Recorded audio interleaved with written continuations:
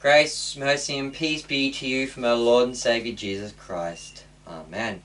Our sermon text for this second week before the season of Lent comes from the 12th chapter of the second book of Samuel, verses 1 through to 7a. And the Lord sent Nathan to David, and he came to him and said to him, There were two men in a certain city, one rich and the other poor. The rich man had very many flocks and herds, and the poor man had nothing but one little ewe sheep, and he had brought. And he brought it up, and it grew with him and with his children. And it used to eat of his morsel, and drink from his cup, and lie in his arms, and it was like a daughter to him. Now there came a traveller to the rich man, and he was unwilling to take one of his own flock or herd to prepare for the guest who had come to him. But he took the poor man's lamb and prepared it for the man who had come to visit him. Then David's anger was greatly kindled against the man, and he said to Nathan, As the Lord lives, the man who does this deserves to die, and he shall restore the lamb fourfold, because he did this thing, and because he had no pity. And Nathan said to David, You are the man. Let us pray. Lord, sanctify us by your truth. Your word is truth. Amen. Our account begins with God sending Nathan the prophet to speak with King David. David has fallen into the sins of adultery, sleeping with a married woman. David thought he had gotten away with it, and then the woman, Bathsheba, was found to be with child. Here David had two choices: come clean, confess his guilt, cover it up. David chose to cover it up. He called Bathsheba's husband Uriah home from the battlefield. David's hope was that Uriah would quickly sleep with his wife, and she could just pretend that the child was Uriah's and not David. Yet, while sinful David sought to hide his sins, faithful Uriah sought to lead the holy life.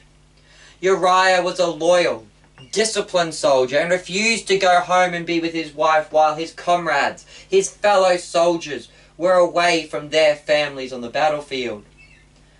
Thus David could not get Uriah to sleep with his wife and cover up his sin. Therefore David devised a new plan. If Uriah happened to die in battle, Bathsheba would be left a widow. David could then fulfill his kingly duty to look after the widows by marrying her. Then David and Bathsheba could just simply claim that the child was conceived within wedlock and had arrived premature.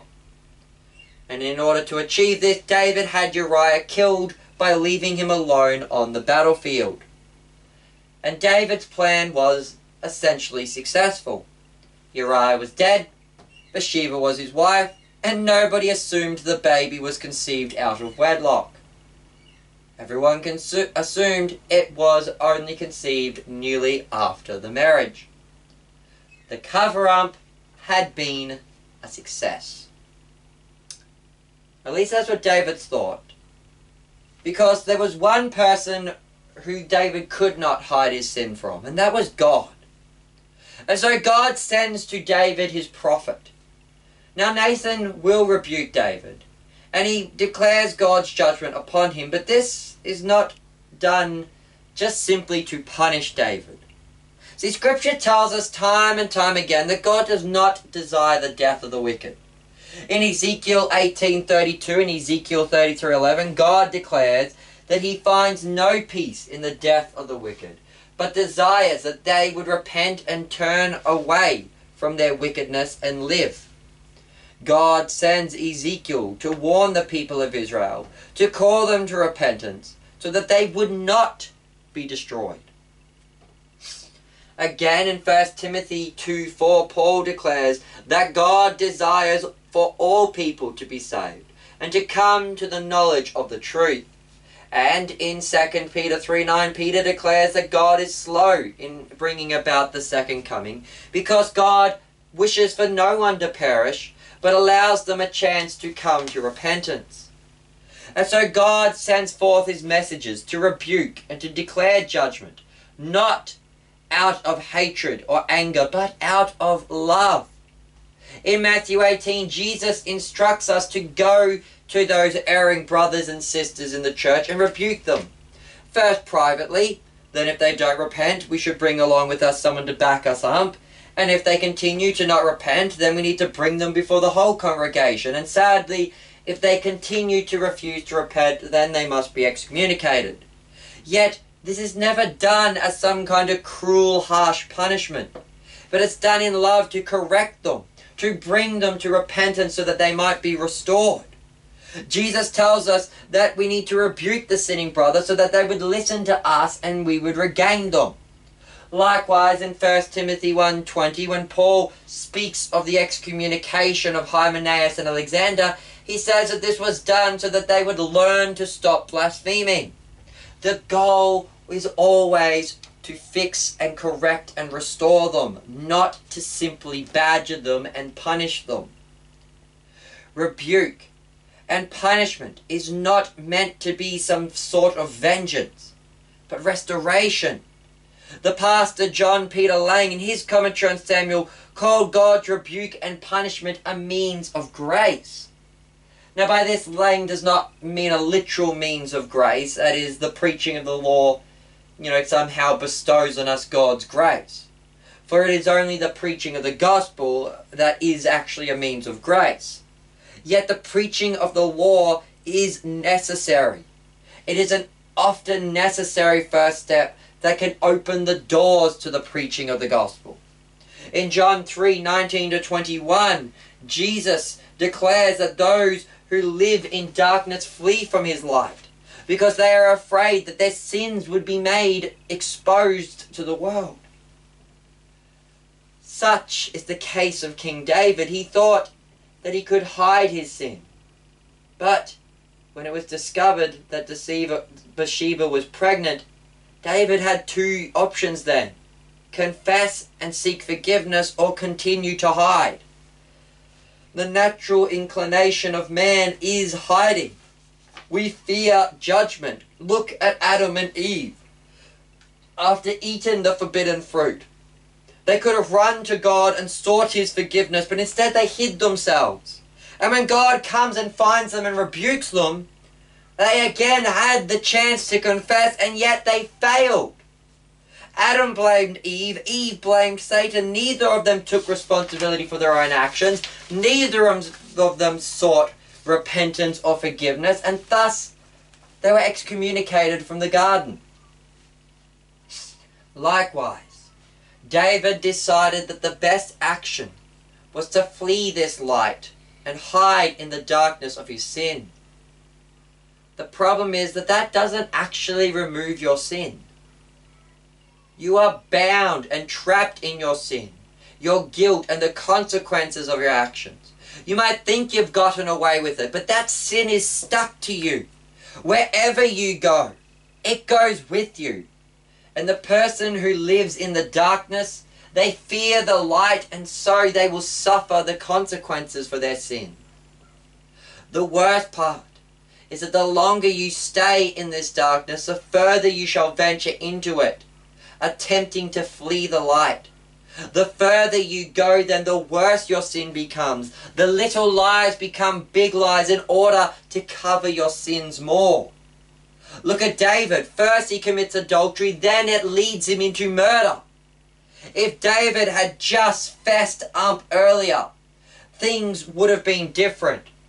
Sure, Uriah and Bathsheba would have to deal with the difficult situation of adultery, especially with her now carrying David's son. David would have to deal with the shame of his sin. There may have been a divorce. Uriah and Bathsheba may have separated, as was permissible by the Mosaic law. Yet, Uriah's life would have been spared, and reconciliation still could have been sought between all parties involved. When a person becomes engrossed in his sin, his eyes begin to turn inwards on himself. He begins to self-justify. He defends his actions. Anything and everything he does now seems right in his own eyes. No matter how much others around him suffer, he forgets about them. ultimately he forgets about God and he becomes focused on his own guilt. The only way to snap a person out of this is to hold a mirror up to them and let them see what they have truly become. The church father Augustine of Hippo states that David did not yet admit his iniquity. And so the prophet Nathan grabs the sins from behind David's back and holds them up to his face before his own eyes so that David could see the severity of his actions. See, in Lutheranism we speak of the three uses of the law. The first use is the curb through which God uses to curb our actions, to prevent us from hurting ourselves and hurting others. The third use is the guide through which God instructs us how we shall live a life as good people, and is the second use, the mirror, that shows us our sins so that we would realize we aren't perfect and that we need God's help. This is what Nathan has come to do, to hold the mirror up to David so that David could see how wicked he had become. And so Nathan does that exact thing. And when coming to David, Nathan does two very important practices, which help to bring about David's confession. These are great examples of pastoral care and how to deal with an erring brother. Firstly, Nathan speaks with David privately.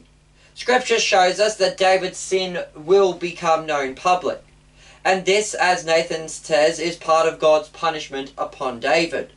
However, despite that, Nathan still begins to speak to David one-on-one. This is a great practice of pastoral care. If Nathan were to rebuke David publicly, David would be publicly shamed. Such shame triggers a person to become defensive. And if a person who is shamed in this way becomes defensive, they tend to try and hide or justify themselves. It therefore becomes difficult for them to ever confess their faults. In Matthew 18, Jesus declares that public shaming is meant to be a last resort for the impenitent.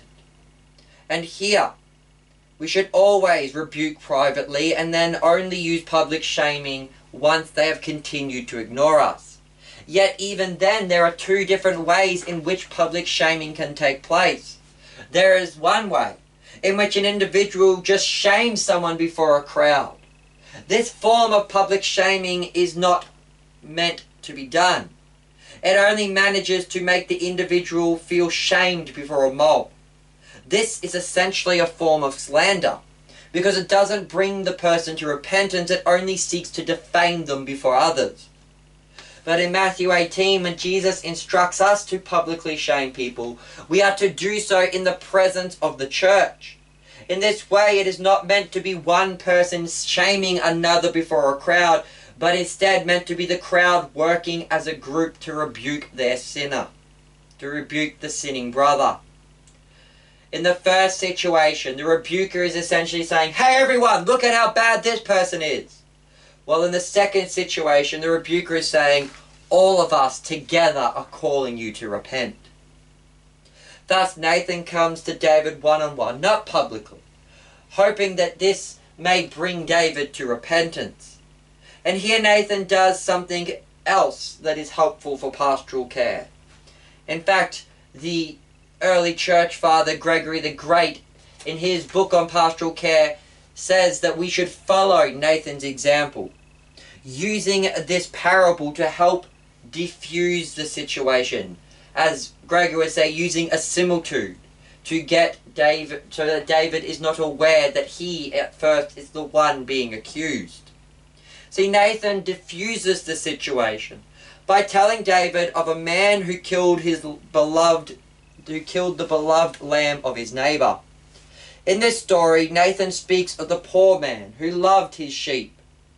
He loved it like it was a daughter.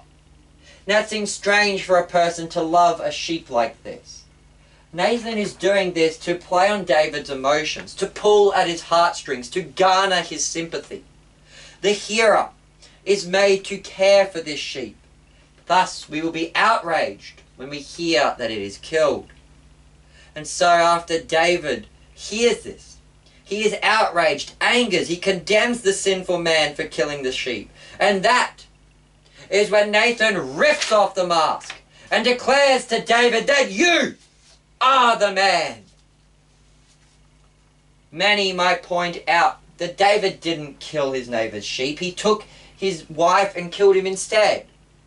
Now, we needn't find a one-to-one parallel between these two stories. The reality is that David's sin is actually worse than the man in the story. And that's the point. David cares so much about this sheep in this story. He is heartbroken to hear that it is killed. He grieves with the poor man. He is outraged at the rich man. And now David reveals that David is just like the rich man, but even worse.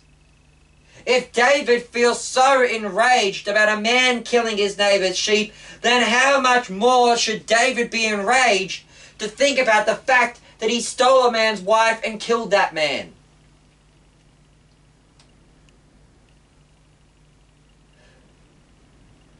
After David has condemned the rich man, Nathan makes it aware to David that he is the sinner.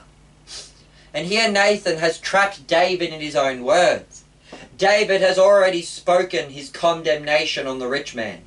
How could he now defend his own actions? David now has two choices.